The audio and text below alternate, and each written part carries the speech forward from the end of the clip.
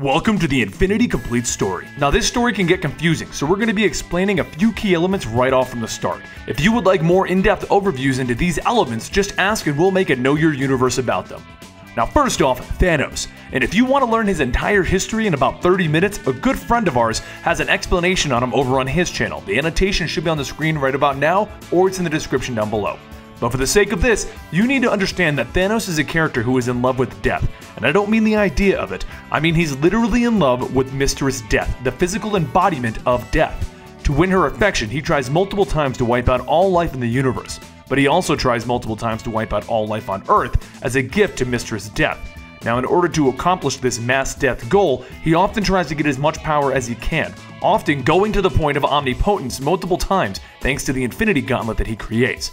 So suffice to say, he's a very bad guy that the heroes of the Marvel Universe prefer not to mess with. Secondly, you need to know who the Builders are. They are one of the oldest races in the universe, or maybe even the multiverse. They go about building and creating worlds as they see fit, something the Celestials also do.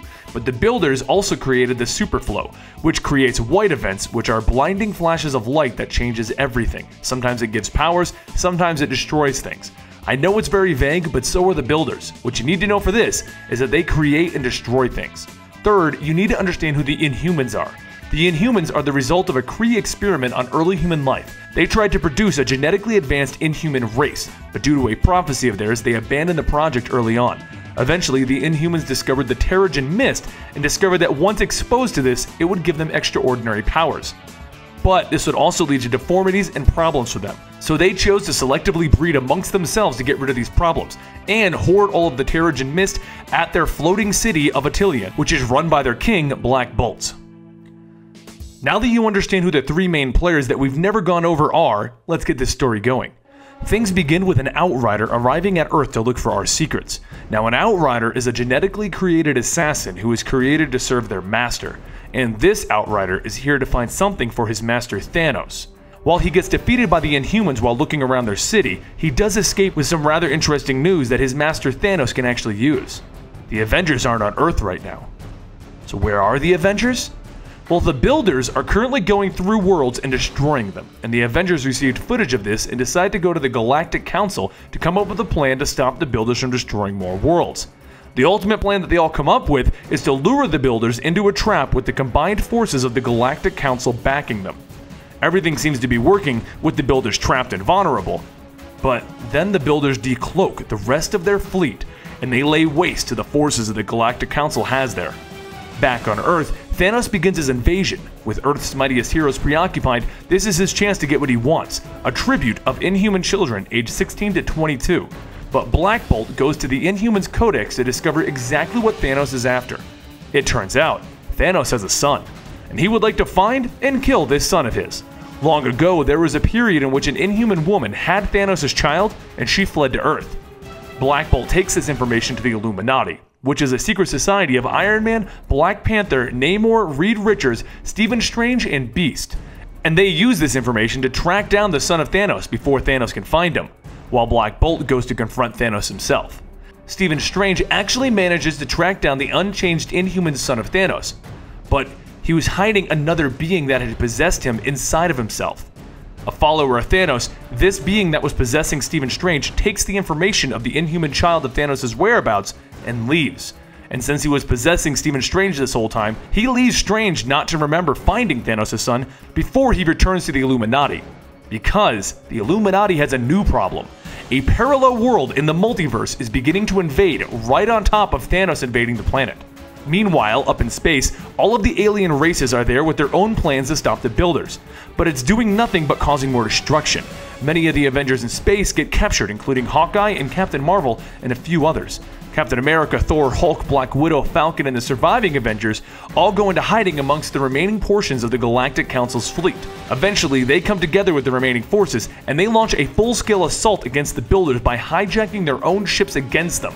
Ultimately, Captain America succeeds in rescuing his team. But this isn't the end of the Builders. Back on Earth, Thanos goes to the floating city of Attilan and gives Black Bolt an option. Surrender the children to him, or he'll destroy everything. Black Bolt responds by talking. You see, Black Bolt normally has to whisper because his voice can destroy anything. Well, Black Bolt refuses Thanos by yelling, and he destroys the entire city of Attilan. The city falls down to New York beneath it, but that's not the worst part. It was housing the Terrigen bomb. Once Black Bolt's voice sets off the bomb, the Terrigen mists go over the entire world, and anybody who had potential to be an Inhuman is suddenly granted powers. Even this couldn't stop Thanos though, as he begins to beat down Black Bolt, asking for the location of his son. "Take your secrets to the grave," he shouts as he slams Black Bolt into the ground. What Thanos doesn't realize is no one, including Black Bolt, knows who Thanos' son really was. Well, Thane now has his powers awakened. Back up in space, Captain decides it's time to surrender. He sends in Thor, hammerless, to bow and surrender to the Builders. While the Builders think they have won, they don't realize that Thor can call back his hammer, and he calls it back, sending it right through the Builder's stomach, killing him. As he falls, he utters the words, "You don't understand.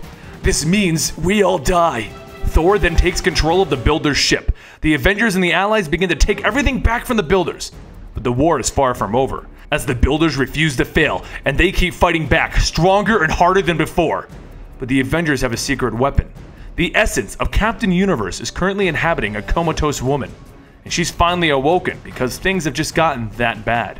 The Builders view Captain Universe as the goddess, and she arrives and destroys the command ship. The Avengers have won!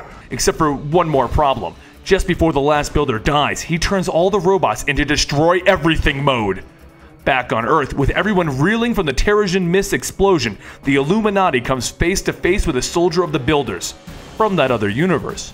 He brings them to the Builders' ship, from the other universe, and these Builders explain that their race uses the superflow to travel between the multiverse worlds, and that superflow has been destroyed.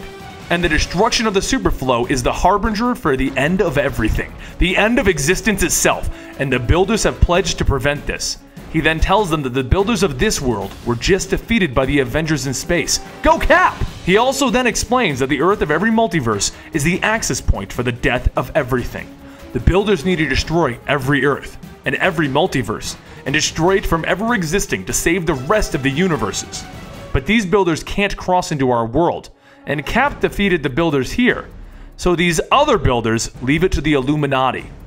They leave him with the simple phrase, "Do you have what it takes to destroy your own world and save the entire multiverse?" Back up in space, the Avengers pushed onward and defeated all of the self-destructing robots and rescued all of the worlds. They dub every world that they save an Avengers world. They then decide to return to Earth, for there is one more world that needs saving. And nothing can stand in their way as they push their way through every blockade and force that is in their way. Damn you Avengers, you're just so damn effective. Back on Earth, we now go to Thane, the son of Thanos. He has been granted his powers finally by the exploding Terrigen bomb. The being that was possessing Doctor Strange is also there though. The Whisperer explains that Thanos seeks death, but he has spawned death. Thane is not a healer, he is a being of destruction. Meanwhile, Thanos takes Black Bolt and rigs him into an antimatter bomb over at Wakanda. Thanos will find his son, and just then he gets the information of where his son is from the Whisperer. Thanos arrives and confronts Thane. When asked why he's hunting his son trying to kill him, Thanos simply replies that Thane's existence haunts him. While this is going on, the Illuminati manages to break through Wakanda and get to the room with the bombs, only to find Black Bolt being mind-controlled. After all of this, Doctor Strange is a little pissed. But they do manage to pull through and they stop the bombs from ever going off. Over at Thanos and Thane, Thanos is about to get away with his son when boom, the Hulk arrives. Guess who's home, folks? Thanos' bodyguards try to defeat the Hulk, but there's Cap, and there's Thor, and there's Captain Marvel. You can't stop the Avengers, Thanos! The fight continues as Thane sees the Avengers here to rescue him. One by one, the Avengers drop the minions at Thanos. But Thanos is really powerful, and he really doesn't need the minions to help him. But is he too powerful for the God of Thunder? Thor sends everything he can at Thanos, but it's not enough, and Thor begins to lose. But Thane has finally had enough, and he steps in, and with a single motion, he encases Thanos into a limbo stasis form. It's over. The Builders are defeated, the antimatter bomb is defused, Thanos is trapped forever and his force is defeated, and the Terrigen mists are now revealing new Inhumans all over the world. Black Bolt vanishes, presumed killed by Thanos, though it is revealed that he intended to set the bomb off anyway. The world needs more Inhumans.